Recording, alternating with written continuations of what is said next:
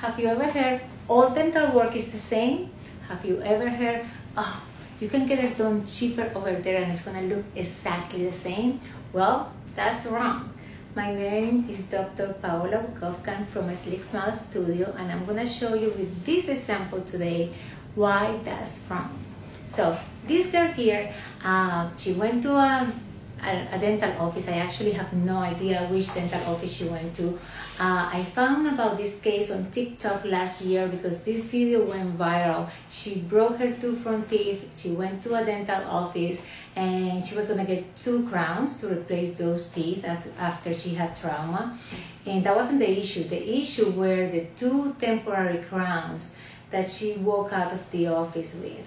And so these were the 2 temporary crowns that she received that day, and obviously they weren't very nice, and this young girl was devastated. You can see it in this video. She was crying, and this is actually the reason why that video went viral, because people couldn't believe that she was allowed to walk out of the office with teeth that look like that. And I guess people could say, well, those were just the temporary crowns, who cares? Temporary crowns are just meant to be in the patient's mouth for a couple of weeks while the lab fabricates the final restorations. Well, I actually agree with the people that were upset about this kind of work, even though they were temporary crowns. Attention to detail and quality of work is very, very important, even when it's done in a temporary manner, in this case with temporary crowns.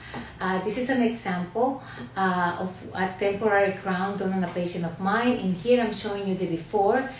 This patient had trauma as a kid and needed a crown done on this tooth. That tooth right here above me had a root canal done, and so a crown was going to be placed only on that tooth.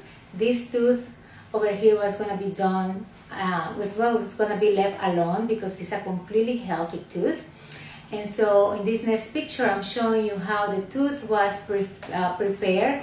Basically, we did have to shave it around to allow room for the crown. As I said before, this tooth had a root canal before, ahead of time, and now in this next picture I'm going to show you the temporary crown that was done for this patient.